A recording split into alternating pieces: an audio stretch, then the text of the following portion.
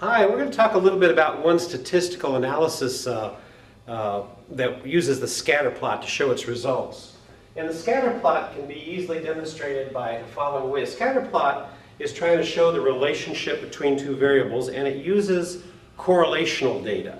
Again, remember from previous things you've looked at, correlation does not mean that something caused something else, but sometimes we infer that relationship exists in a causal fashion.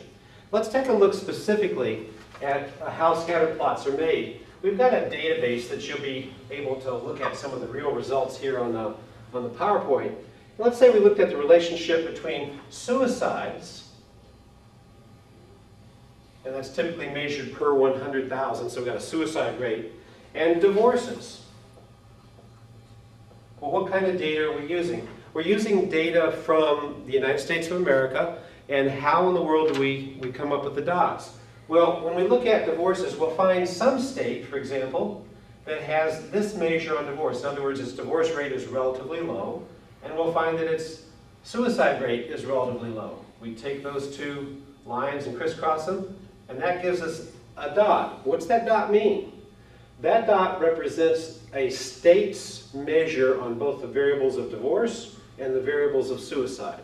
And let's say we find a state out here that has a divorce rate that's moderate, and we find that it has a suicide rate that's moderate. What do? We draw our lines where the two crisscross. That dot represents that state's measure on the variables of divorce rate and the measure of suicide. And we do that for all 50 states, and I'll show you the actual thing here in just a minute. What we end up getting is a scatter plot that looks like that. Each dot represents what? Each dot represents its score of a particular state on the divorce rate of that state and the suicide rate of that state. Now, when you draw a circle around these things, you can see that there's a clear pattern. And that clear pattern, in this case, is what we call a positive correlation.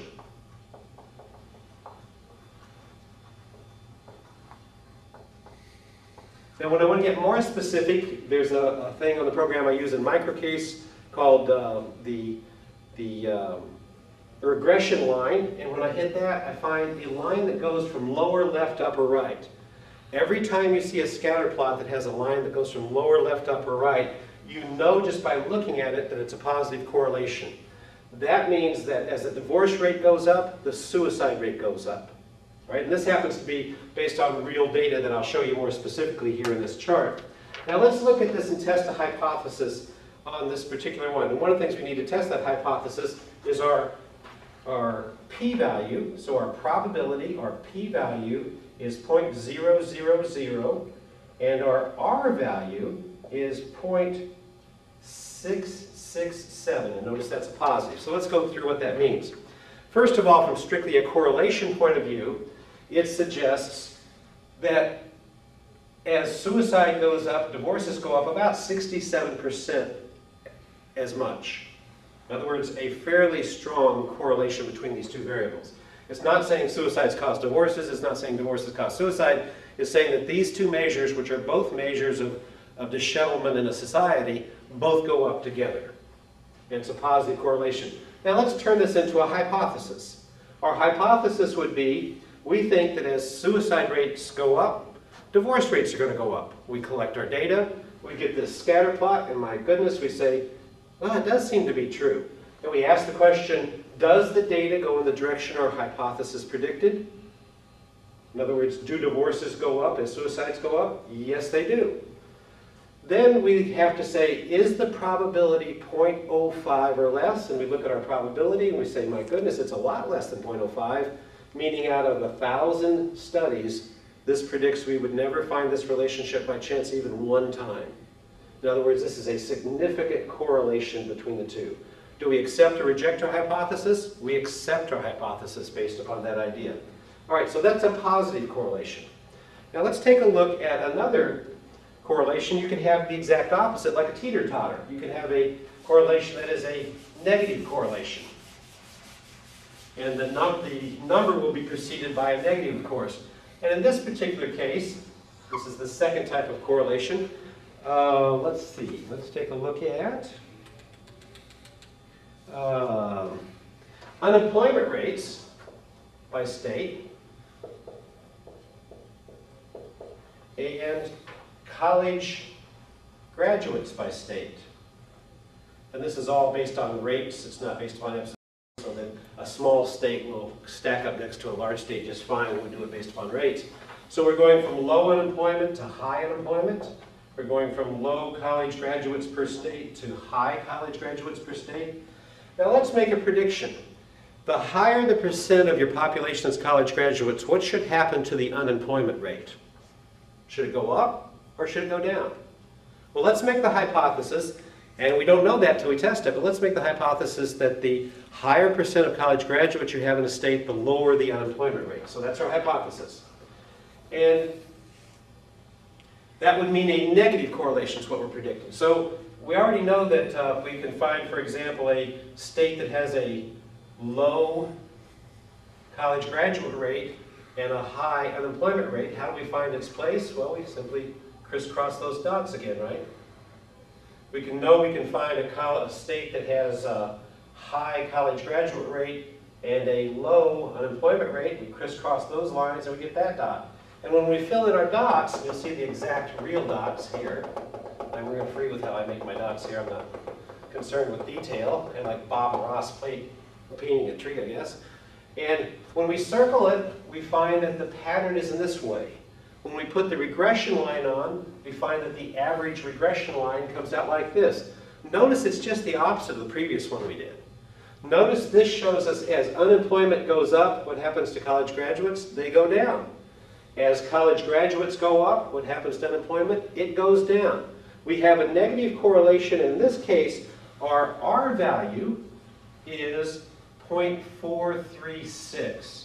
And our p-value, our probability, is 0.001. Now let's test our hypothesis. Our hypothesis was, as college graduates went up in a state, the percent of people unemployed would go down. That's a negative correlation. We get a negative, notice there's a negative sign here, negative 0.436. So there is a negative relationship, like a teeter-totter. As college grads go up, unemployment goes down. Does the data go in the direction we predicted? Yes, it does. But can we accept that hypothesis yet? No, we can't. We have to look at what? We have to look at the p-value. The p-value, is it less than 0.05? Yes, it's less than 0.05. It's 0.001. So now our data went in the direction we predicted, and the p-value is less than 0.05, so one time out of 1,000 studies would we predict to be able to find this relationship by chance. In other words, my goodness, 999 times out of 1,000, we would find this relationship if we study states. Now notice we don't use the R value directly in computing the hypothesis test. We just look at it and say, you know, that's a moderately strong relationship. Okay. So now we've had a positive correlation that's been plotted on a scatterplot. This one is a negative correlation plotted on a scatterplot. Let's look at an entirely different situation where there's no relationship between the variables. And you'll be able to see this right from the start. And this one's a little corny if I remember my data correctly here. Let's look at the percent of people by state who say they have no religion. And that's an interesting variable. So the higher you go up here, low would mean a lot of people say they have religion. High would mean a lot of people say they have no religion. And we're going to plot that by pickups per 1,000 population, per 100,000 population. We're going to go from a low percent of people who have pickups to a high percent of people who have pickups. And when we do our scatter plot, we just get random dots. And you'll see the exact one here in a little bit. And you'll notice we can't easily draw a line or a circle that goes like the negative or a circle that goes like the positive because these dots are just all over the place. When we do our regression line, we find a regression line that's like that. That means there's virtually no relationship or a neutral relationship between the two variables. There's no relationship between percent no religion and percent of people who have pickups in the society. Let's look at our data specifically. Our R value here, our Pearson's correlation, is 0.030, and our p-value is 0.421. In other words, out of 1,000 studies, we would find the probability of this distribution of things 421 times by chance. And of course, if we had some reasonable finding, we'd reject it on that basis alone. But we neither have a prediction that as pickups increase, percent of people with no religion increase, nor the opposite. That's called a neutral scatter plot. Okay. All right, to summarize, without using specific data, what does a scatter plot with positive correlation look like? Regression line that goes from lower left to upper right, that's a positive correlation. Okay. What does a negative correlation look like? When you do your regression line, you get this spattering of dots. You have it going from upper left to lower right, and that's a negative correlation. And then finally, the last one we did was neutral or no correlation. And that's based upon just a random scattering of dots, and you don't get any real pattern. And when you do your regression line, you get something that's relatively horizontal.